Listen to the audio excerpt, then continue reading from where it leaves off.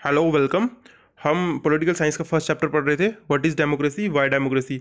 आज हम उसी को कंटिन्यू करेंगे और एक नया टॉपिक पढ़ेंगे जो है what are the features of democracy. तो लोकतंत्र की क्या विशेषताएं होती हैं। तो लोकतंत्र की विशेषताएं जानने के लिए, डेमोक्रेसी की फीचर जानने के लिए हम एक सिंपल डेफिनेशन से स्टार्ट करेंगे डेमोक्रेसी की, और उसके की टर्म्स को केयरफुली पढ़ेंगे ताकि हम जान सकें कि डेमोक्रेसी में कौन कौन से फीचर होते हैं। तो हमारी जो डेफिनेशन है, democracy is a form of government in which a ruler और इलेक्टेड बाय द पीपल। तो डेमोक्रेसी ऐसी सरकार होती है, ऐसी गवर्नमेंट होती है जहाँ पे जो रूलर होता है इलेक्टेड बाय पीपल, तो वो लोगों के द्वारा चुना जाता है। रूलर वहाँ का लोगों के द्वारा चुना जाता है। तो यहाँ इस डेफिनेशन से हमारे फोर मेन क्वेश्चन अराइज होते हैं। तो फर्स्ट क्वेश्चन है, who are the rulers in the definition. जो फर्स्ट हम देख रहे हैं, रूलर, शासक। जो शासक होगा वो कौन होगा। तो जो देश को चलाने वाला शासक होगा वो कौन होगा। तो किसको हम ऐसे रूलर चुन सकते हैं। सेकंड है, what kind of election constitutes a democratic election. तो किस तरह के चुनाव को हम एक डेमोक्रेटिक चुनाव कह सकते हैं, लोकतांत्रिक चुनाव कह सकते हैं। तो थर्ड क्वेश्चन है हमारा है, who are the peoples who can elected the rulers और इलेक्टेड एज रूलर। तो कौन से ऐसे लोग होंगे जो शासक को चुन सकते हैं, देश के मुखिया को चुन सकते हैं, जहाँ खुद ऐसे शासक चुने जा सकते हैं। तो फोर्थ क्वेश्चन हमारा यहाँ पे है, what kind of form of government is democracy. तो किस तरह की सरकार को हम एक लोकतांत्रिक सरकार कह सकते हैं। And can a elected ruler do what ever they want in a democracy. क्या चुना गया व्यक्ति, चुना गया जो शासक है, वो अपनी मर्जी से कुछ भी कर सकता है जो वो चाहे। तो अगर हम इन चार क्वेश्चंस का हम आंसर ढूंढें तो हमें डेमोक्रेसी के फीचर पता चल जाएंगे। तो फर्स्ट हमारे ये फोर्थ मेन फीचर है डेमोक्रेसी के। Major decision are taken by the elected leader. Second है, free and fair electoral competition. Third है, one person one board and one value. और फोर्थ हमारा फीचर है, rule for law and respect for right. तो अगर हम इनकी example के साथ इन चारों फीचरों को समझें, तो फर्स्ट हमारा अगर फीचर को समझे तो major decision are taken by elected leader. तो जो मेन मुख्य डिसीजंस होते हैं वो हमेशा इलेक्टेड लीडर के द्वारा लिए जाने चाहिए। चुने गए लीडर के द्वारा, चुने गए जो नेता है उसी के द्वारा हमेशा लिए जाने चाहिए। तो उस ऐसी इस फीचर को हम कह सकते हैं कि ये एक डेमोक्रेटिक फीचर है। तो अगर हम इसको समझें, तो अगर हम एग्जांपल लेते हैं पाकिस्तान की, तो हम हमारे जो पड़ोसी मुल्क है पाकिस्तान, तो पाकिस्तान की अगर एग्जांपल लेते हैं तो वहाँ पे हम देख सकते हैं, इन पाकिस्तान जनरल परवेज़ मुशर्रफ लेड ए मिलिट्री कूप इन अक्टूबर 1999। तो पाकिस्तान में वहाँ के एक मिलिट्री जनरल थे जिनका नाम परवेज़ मुशर्रफ था। तो वो एक मिलिट्री कूप करते हैं। तो मिलिट्री कूप होता है, मिलिट्री के द्वारा तख्ता पलट किया जाता है, सरकार को हटाया जाता है और ख़ुद को वो वहाँ के शासक बना लेते हैं, वहाँ के रूलर बना लेते हैं। तो यहाँ पे हम देख सकते हैं जो परवेज़ मुशर्रफ थे वो एक मिलिट्री कूप करते हैं पाकिस्तान में इन अक्टूबर 99। तो ही ओवरथ्रू ए डेमोक्रेटिक इलेक्टेड गवर्नमेंट। और वहाँ की जो एक लोकतंत्र प्रक्रिया से चुनी गई जो सरकार थी उसको ओवरथ्रू कर देते हैं, हटा देते हैं। And declare himself as a chief executive, और वो खुद को वहाँ का चीफ एग्जीक्यूटिव बना लेते हैं। Letter he change his designation to president. बाद में वो अपनी इस पद को बढ़ाकर अपना प्रेसिडेंट वहाँ के बन जाते हैं, राष्ट्रपति वहाँ के बन जाते हैं। और 2002 में वहाँ पे एक रेफरेंडम लाते हैं, तो एक इलेक्शन लाते हैं, that grant him 5 year extension, जिसकी वजह से उनको 5 साल और वहाँ पे राज करने की अनुमति मिल जाती है। तो हम यहाँ पे देख सकते हैं जो परवेज़ मुशर्रफ हैं ये लोगों के द्वारा नहीं चुने गए, बल्कि इन्होंने खुद ही वहाँ का रूलर बना लिया, वहाँ का शासक बना लिया। तो डेमोक्रेसी जो 2002 में यहाँ पे इलेक्शन होती है, रेफरेंडम होता है, तो वो भी अच्छी तरीके से नहीं होता, उसमें भी बड़ी सारी भ्रष्टाचार शामिल था और बहुत ज़्यादा फ्रॉड शामिल था। तो डेमोक्रेटिक जो activist said that the referendum was based on mall practice and fraud. तो वहाँ के जो डेमोक्रेटिक एक्टिविस्ट होते हैं वो कहते हैं कि जहाँ पे जो इलेक्शन हुई थी, रेफरेंडम हुआ था, वो भ्रष्टाचार पे आधारित था और साथ में फ्रॉड पे आधारित था। तो यहाँ पे आप देख सकते हो तस्वीर में, तो यहाँ पे जो डेमोक्रेसी है वहाँ पे जो इलेक्शन करवाई गई तो वो मिलिट्री की पावर को यूज़ करके करवाई गई ताकि फाइनल पावर मिलिट्री के पास ही रहे। तो इन अगस्त 2002 ही issue a legal framework order. तो 2002 में वो एक रूल लाते हैं वहाँ पे जिसका नाम था legal framework order, that amend the constitution of the Pakistan. तो जिसकी वजह से जो वहाँ का कॉन्स्टिट्यूशन था, वहाँ का संविधान था, कॉन्स्टिट्यूशन होता है संविधान, एक इलेक्टेड एक बुक होती है, रूल बुक होती है जिसके आधार पे कोई भी कंट्री काम करती है। तो उसको अमेंड किया जाता है, उसमें बदलाव किया जाता है। और according to this rule this order, तो इस ऑर्डर के आधार पे the president can dismiss the national and provisional assembly. तो जो वहाँ का प्रेसिडेंट होता है वो नेशनल असेंबली की, वहाँ की राष्ट्रीय जो सभा होती है उसको, और जो प्रांत में सभाएं होती हैं उनको डिसमिस कर सकता, हटा सकता है। ऐसी सभाएं जो लोगों के द्वारा चुनी जाती हैं, ऐसे लीडर जो लोगों के द्वारा चुने जाते हैं, उनको हटा सकता है। The work of that the civilian cabinet is supervise the national security council. और जो काम होगा असेंबलीज का, लोगों के द्वारा चुनी गई असेंबली का जो काम होगा वो देखा जाएगा किसके द्वारा, नेशनल सिक्योरिटी काउंसिल के द्वारा। और which is dominated by military officer, जिस असेंबली में, नेशनल सिक्योरिटी काउंसिल में ज़्यादातर जो लोग थे वो मिलिट्री ऑफिसर थे। तो after passing this law election was held. तो ये लॉ पास करने के बाद 2002 में इलेक्शन रखी जाती है नेशनल और प्रोविजनल असेंबलीज में। सो पाकिस्तान हैड इलेक्शन। तो यहाँ से हम समझते हैं पाकिस्तान में इलेक्शन तो हुई, इलेक्टेड रिप्रेजेंटेटिव चुने गए व्यक्ति भी थे, हैव सम पावर, उनके पास कुछ पावर भी थी, कुछ शक्ति भी थी। But the final decision rest with military officer, मतलब जो अंतिम डिसीजन था वो हमेशा मिलिट्री के द्वारा लिया जाता था, जहाँ जनरल परवेज मुशर्रफ के से लिया जाता था। जो जनरल परवेज मुशर्रफ थे वो खुद वहाँ के डिसीजन लेते थे। तो हम यहाँ पे समझ सकते हैं कि ये ऐसी सरकार जहाँ पे जो मेन लीडर होता है वो लोगों के द्वारा नहीं इलेक्ट किया जाता, तो उसको हम एक डेमोक्रेटिक कंट्री नहीं कह सकते, एक डेमोक्रेटिक सरकार नहीं कह सकते, लोकतांत्रिक सरकार नहीं कह सकते। तो अगर हम इसको समझें कि लोग जो हैं वो असेंबली को चुनते हैं इलेक्शन से, तो इलेक्शन करके, चुनाव करके असेंबली में मेंबर्स चुनते हैं, मगर इन असेंबली के जो मेंबर्स हैं इनके पास पावर नहीं है, बल्कि जो पावर है वो किसके पास है, नेशनल सिक्योरिटी काउंसिल के पास, जो मिलिट्री के ऑफिसर हैं जिनको लोगों ने नहीं चुना है। और जो नेशनल सिक्योरिटी काउंसिल की जो नेशनल सिक्योरिटी काउंसिल है तो वो किसके द्वारा कंट्रोल की जाती है, परवेज मुशर्रफ के द्वारा, जो वहाँ के मुख्य लीडर हैं, जनरल परवेज मुशर्रफ। तो यहाँ पे हम देख सकते हैं जो जनरल परवेज मुशर्रफ हैं वो लोगों के द्वारा नहीं चुने गए हैं, बल्कि वो खुद वहाँ का एक प्रेसिडेंट, खुद को वहाँ का प्रेसिडेंट बना देते हैं। तो यहाँ से हम देख सकते हैं कि जो मेन लीडर है वो लोगों के द्वारा नहीं चुना गया है। तो डेमोक्रेसी में हम एक अच्छी डेमोक्रेसी उसी को कह सकते हैं जहाँ पे जो मुख्य लीडर होता है वो लोगों के द्वारा चुना जाए। तो हम यहाँ से कह सकते हैं इन a democracy the final decision making power must rest with those elected by people. तो हम यहाँ से कह सकते हैं कि जो फाइनल पावर होगी कोई भी डिसीजन लेने की वो हमेशा एक इलेक्टेड मेंबर के पास होनी चाहिए, ना कि किसी और के पास। तो ये था हमारा फर्स्ट फीचर ऑफ डेमोक्रेसी। और अगर हम सेकंड फीचर की बात करें, free and fair electoral competition, तो जो चुनाव होता है, चुनने की प्रक्रिया होती है शासक को, लीडर को, नेता को, वो फ्री होनी चाहिए और फेयर होनी चाहिए। अगर हम ये एग्जांपल लेके समझे तो अगर हम चाइना की बात करें तो चाइना में क्या होता है, in China election are regularly head after every 5 year for electing the country parliament call. तो चाइना में हर 5 साल के बाद इलेक्शन होती है। तो इलेक्शन होने के बाद वहाँ की जो पार्लियामेंट है, वहाँ की जो संसद है, वहाँ पे लोग चुने जाते हैं और उनकी संसद का नाम क्वेंगू रेनिन दाइबू दो ही है, जिसका मतलब नेशनल पीपल्स कांग्रेस है। तो वहाँ पे लोग चुने जाते हैं और हर 5 साल के बाद वहाँ पे भेजे जाते हैं। मगर हम जहाँ पे जो इलेक्शन होती है उसको हम फ्री नहीं कह सकते, फेयर नहीं कह सकते। क्यों नहीं कह सकते?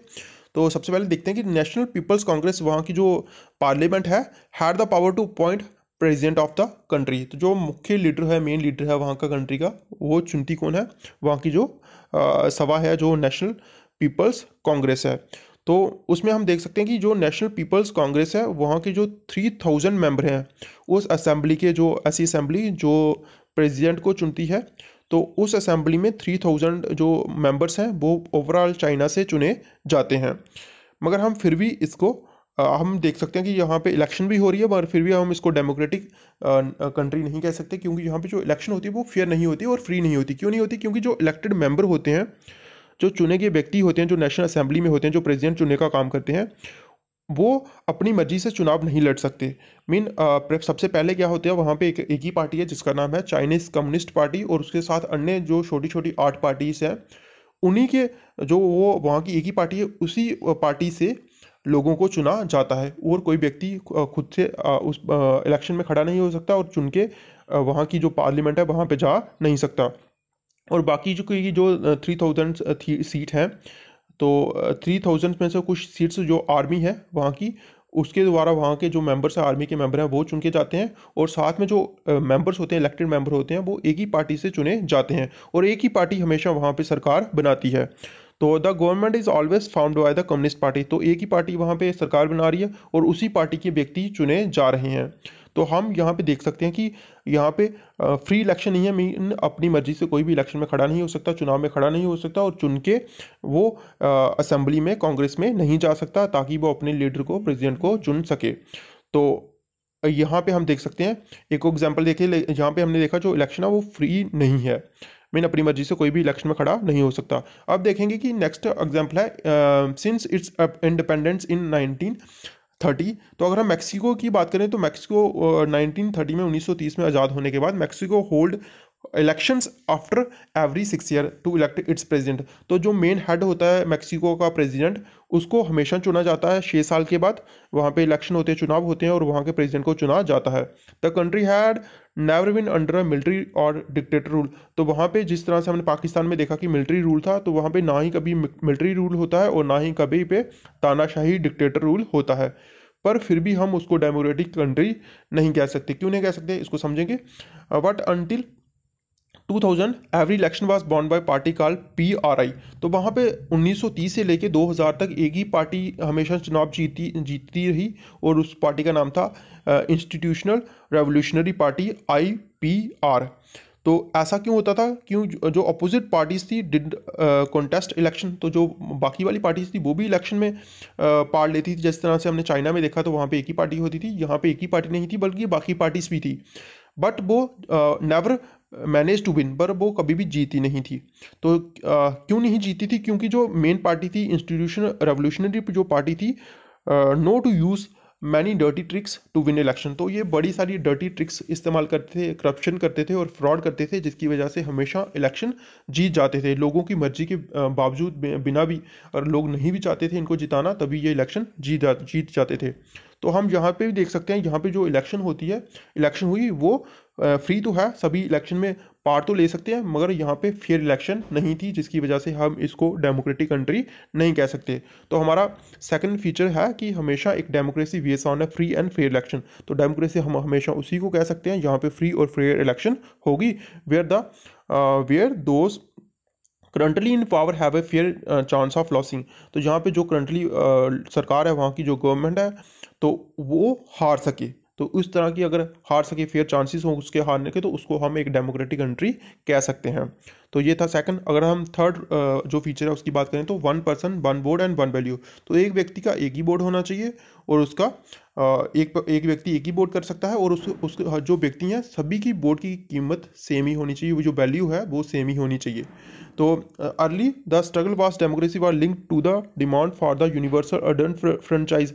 तो पहले जो स्ट्रगल थी डेमोक्रेसी में वोट देने का जो अधिकार था, वो जो स्ट्रगल थी, तो वो थी कि यूनिवर्सल अडल्ट फ्रेंचाइज, कि सभी को वोट देने का हक होना चाहिए, जिनकी उम्र 18 साल हो गई है, चाहे वो मर्द है, चाहे वो औरत है, चाहे वो गरीब तबके से है, चाहे अमीर तबके से है, तो सभी को वोट देने का अधिकार होना चाहिए। तो पहले ये डेमोक्रेसी में डिमांड थी, मगर बाद में हम देखेंगे the principal has now come to the accept always all the over the world that there is many. तो हम देख सकते हैं कि जो यूनिवर्सल अडल्ट फ्रेंचाइज है वो हर जगह अब लागू हो गई है, पर फिर भी कुछ ऐसी जगहें हैं जहाँ पे यूनिवर्सल अडल्ट फ्रेंचाइज को फॉलो नहीं किया जाता, यहाँ पे एक व्यक्ति का एक वोट नहीं गिना जाता है। तो अगर हम बात करें सऊदी अरबिया की, तो अंटिल 2015 से पहले क्या था, women didn't have a right to vote. वहाँ की जो औरतें थी उनको वोट देने का अधिकार नहीं था। तो हम जहाँ से देख सकते हैं कि जो एक व्यक्ति का एक वोट होना चाहिए, तो वो यहाँ पे नहीं है। तो अगर हम दूसरी बात एग्जांपल लें, तो Estonia has made it citizenship rule in सच अ वे। तो जो एस्टोनिया एक कंट्री है यूरोप में, तो वहाँ पे वो जो सिटीजनशिप में एक ऐसा कानून बनाते हैं ताकि जो रशियन माइनॉरिटी के वहाँ पे लोग होते हैं वो वोट ना दे सकें। तो यहाँ पे भी हम देख सकते हैं कि 1 पर्सन 1 वोट और एंड 1 वैल्यू का रूल फॉलो नहीं हो रहा है। तो थर्ड एग्जांपल अगर हम फिजी की लें, फिजी ऑस्ट्रेलिया के पास एक द्वीप है, तो एक कंट्री है, आइलैंड कंट्री है। The electoral system in such is such that the vote of N indigenous Fiji has more value then the Indian Fiji. तो जो भारतीय मूल के वहाँ पे फिजी हैं लोग रहते हैं, वो उनकी वैल्यू कम गिनी जाती है। किससे? जो इंडिजिनस वहाँ के पहले के मूल निवासी, जो नेटिव हैं वहाँ के मूल निवासी रहने वाले लोग हैं, उनकी वोट की वैल्यू ज़्यादा गिनी जाती है, और जो इंडियन है वहाँ पे जो रहते हैं उनकी वोट की वैल्यू कम गिनी जाती है। तो ये भी एक democracy is based on the fundamental principle political equality. तो डेमोक्रेसी अगर हम उसी को कह सकते हैं जहाँ पे क्या हो, पॉलिटिकल इक्वलिटी हो, जो लोकतांत्रिक बराबरता सभी को मिले, सभी को वोट देने का अधिकार मिले और सभी के वोट की कीमत सेम हो। तो थर्ड यहाँ पे हम अपना फीचर देख सकते हैं, that give us the third feature of democracy. इससे हमें तीसरा फीचर मिलता है, in the democracy each adult citizen have one vote and each vote must be one value. तो यहाँ पे हम थर्ड फीचर है कि हर एक व्यक्ति का एक वोट होना चाहिए, जो अडल्ट है जिसकी उम्र 18 साल है उसका एक वोट होना चाहिए, और हर एक व्यक्ति की जो वोट की वैल्यू है वो सेम होनी चाहिए। तो अगर हम अपने फोर्थ फीचर की देखते हैं, rule for law and respect for right. तो हमेशा कानून का ही चलना चाहिए, कानून चले जहाँ पे कानून की चले, तो वहीं पे हम उसको कहते हैं रूल ऑफ लॉ। और right for respect for right, तो हर एक व्यक्ति के जो अधिकार हैं उनका समान होना चाहिए। तो इस एग्जाम्पल को समझते हैं हम, Zimbabwe attain independence from white majority rules in 1980। तो जिम्बाब्वे आज़ाद होता है, इंडिपेंडेंस हो जाता है 1980 में। तो since the country have been ruled by, वहाँ पे एक जो कंट्री थी वहाँ पे जो शासक की था, वहाँ पे एक पार्टी के द्वारा शासन किया जाता है, और वो पार्टी है ZANU-PF। तो the party lead the freedom struggle. तो वहाँ पे आज़ादी पाने के लिए, फ्रीडम पाने के लिए वहाँ पे यही पार्टी ने काम किया। तो अंग्रेज़ों से अलग होने के लिए, अंग्रेज़ों से इंडिपेंडेंट होने के लिए, तब वहाँ पे एक लीडर थे जिनका नाम था Robert Mugabe, ruled the country. तो वही उस कंट्री के शासक थे सिंस इंडिपेंडेंट, जब से वो कंट्री इंडिपेंडेंट होती है। इलेक्शन और हेल्ड रेगुलरली, वहाँ पे भी इलेक्शन रखी जाती हैं, and always born bye ZANU-PF। तो वहाँ पे जो ये पार्टी है, तो इसी के द्वारा हमेशा इलेक्शन को जीता जाता है। तो प्रेसिडेंट मुकावे वर पॉपुलर। तो वहाँ पे जो प्रेसिडेंट थे वो बड़े पॉपुलर थे, लोकप्रिय थे, लोग उनको पसंद करते थे, but also use unfair practice in the election. पर वो क्या करते थे, इलेक्शन में जहाँ पे जब चुनाव होते थे तो उनमें करप्शन करते थे, अनफेयर प्रैक्टिस करते थे, भ्रष्टाचार करते थे। तो over the year he government change the constitution several times. तो वहाँ की जो गवर्नमेंट थी, मुकाबे थे, उन्होंने क्या किया, वहाँ का जो कॉन्स्टिट्यूशन था, जो संविधान था, उसमें बहुत ज़्यादा बदलाव किए ताकि खुद की शक्ति को वो बढ़ा सकें, and to increase the power of the president, ताकि खुद जो वहाँ के प्रेसिडेंट थे तो उनकी खुद की शक्ति को बढ़ा सकें, and make him less accountable, ताकि वो उनको कोई भी क्वेश्चन नहीं कर सके, खुद वो किसी भी चीज़ के लिए अकाउंटेबल ना हो, किसी चीज़ के लिए जिम्मेवार ना हो। तो अपोजिशन पार्टी वर्कर्स वार हरास्ड, और जो बाकी वाली पार्टीज के लोग थे उनको हरास किया जाता था, तंग किया जाता था। And their way talks about the Zimbabwe, और जिस तरह से वो बात करते थे जिम्बाब्वे के बारे में, उसको लेके। एंड सिमिलरली रिपोर्ट अगर हम पढ़ें पास्ट में, तो यहाँ पे हम देख सकते हैं जो पब्लिक प्रोटेस्ट होते थे, जो लोग थे वहाँ पे, वो अगर इसका विरोध करते थे, and demonstrate against the government was declare illegal. तो वहाँ पे इलीगल था कि कोई भी व्यक्ति गवर्नमेंट के खिलाफ कुछ भी कह नहीं सकता और खुद प्रदर्शन नहीं कर सकता। There was a law that the limit the right of the citizen of criticise the president. तो ये लॉ था जो लोगों को अधिकार नहीं देता था क्वेश्चन करने का गवर्नमेंट को, तो ये लिमिट करता था लोगों के जो अधिकार हैं, तो उनको जो मुख्य अधिकार हैं लोगों के, उनको लिमिट करता था, उन पर नियंत्रण लगाता था। जो वहाँ के टेलीविज़न थे और रेडियोज़ थे और कंट्रोल बाय द गवर्नमेंट, तो टेलीविज़न और रेडियोज़ पे जो न्यूज़ थी वो भी गवर्नमेंट के द्वारा कंट्रोल की जाती थी, ताकि कोई भी गवर्नमेंट के खिलाफ कुछ बोल ना सके। तो यहाँ से हम देख सकते हैं, give only the ruling party version. तो जो मुख्य अधिकार थे वो सिर्फ पार्टी को ही मिलते थे, and there for independent newspaper but the government harass those journalist who went against it. तो वहाँ के जो न्यूज़पेपर थे, अगर वो कुछ भी छापते थे गवर्नमेंट के खिलाफ, तो उनको बड़ा तंग किया जाता था, हरास किया जाता था। तो हम यहाँ से देख सकते हैं कि जो एग्जांपल है जो जिम्बाब्वे की, shows that the popular approach of the ruler is necessary in democracy. हम देख सकते हैं कि पॉपुलर लीडर का होना, एक लोकप्रिय लीडर का होना जिसको लोग चुने पसंद करें, तो वो ज़रूरी है, but it is not sufficient, पर ये काफ़ी नहीं है। Popular government can be undemocratic. जो पॉपुलर गवर्नमेंट है, जो लोकप्रिय सरकार है, वो अनडेमोक्रेटिक हो सकती है। क्यों हो सकती है? क्योंकि पीपल जो popular leader can be autocrats, क्योंकि जो पॉपुलर लीडर हैं, लोकप्रिय लीडर हैं, नेता हैं, वो ऑटोक्रेट्स हो सकते हैं, वहाँ के तानाशाह बन सकते हैं। If we wish to assess democracy, अगर हम किसी भी डेमोक्रेसी को असेस करना चाहें, it is important to look at the election. सबसे पहले हमें ज़रूरत है इलेक्शन को देखना, चुनावों को देखना।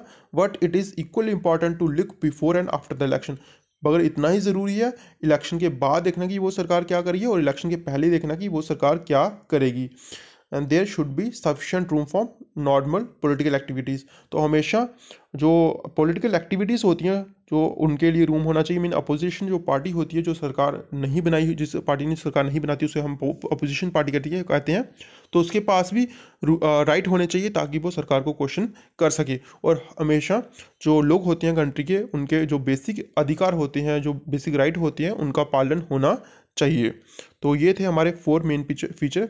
तो there should be A free to think, तो सोचने की आज़ादी होनी चाहिए डेमोक्रेसी में। टू हैव ओपिनियन, तो अपना विचार रखने की आज़ादी होनी चाहिए। To express in the public, ताकि वो अपने विचार को पब्लिक में एड्रेस कर सकें। And everyone should be equal in the I of law, तो कानून की नज़र में सभी एक बराबर होने चाहिए। There right must be protected by the independent judiciary, तो जो उनके अधिकार हैं वो हमेशा सेफ गार्ड होने चाहिए एक इंडिपेंडेंट जुडिशरी के द्वारा। तो those order are aware bye everyone, तो ऐसे ऑर्डर हर एक व्यक्ति के द्वारा, हर एक, चाहे वो ऊंचे पद पे एक शासक है, चाहे वो आम आदमी है, तो वो सभी रूल्स सभी के लिए अप्लाई सेम होने चाहिए। तो जिसको हम कह सकते हैं कि हमारी ये जो डेमोक्रेसी है, अगर ये जो हमारे 4 फीचर हैं, अगर कोई भी सरकार, कोई भी अगर कंट्री इन 4 फीचर्स को फॉलो करती है, तो उस कंट्री को हम एक डेमोक्रेटिक कंट्री कह सकते हैं। Thank you.